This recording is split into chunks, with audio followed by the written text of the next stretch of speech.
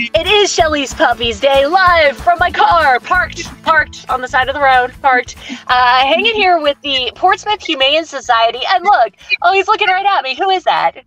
This is Atlas. He is like 6 years old. He didn't bring his ID card when he showed up. He's like middle age, right? So he's like super chill, but is also down for an adventure. Like, I let him hang out in my office sometimes and he will nap, but then when it's walking time, he's ready.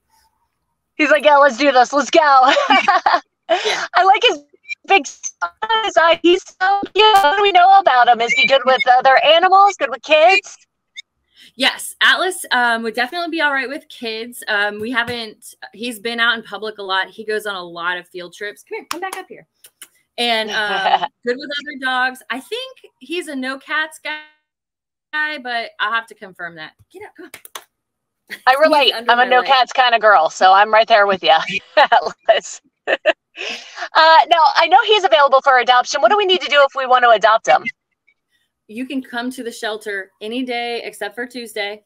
So Wednesday through Monday, 12 to 5, meet Atlas.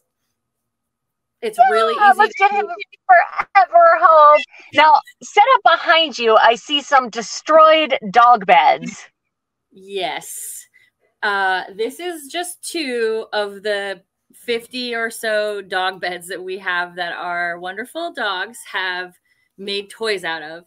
And so we are hoping that maybe some of your fans will help us replace them with something that will be a little bit less easy to destroy and provide them a little bit more comfort than this is like the flying trapeze. I mean, it's like, yeah, it's nothing. They can't use these. Nothing at this point. I mean, that one's got a giant hole in it. So yeah, a call to action. You guys are in need. You need some dog beds. If we can help out, I know you've got a website that we can go to where you can get the beds for cheaper than you might find them on Amazon.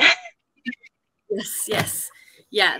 These beds are about $150 to replace, but we found some that are about $40 that we think will be durable and meet the dog's needs. Way better. That's doable. Let's help out Portsmouth Humane Society and let's help Atlas find a home. I see we've got all the info scrolling across the bottom of the screen right here. Go see him, go find him a forever home and help out the Portsmouth Humane Society.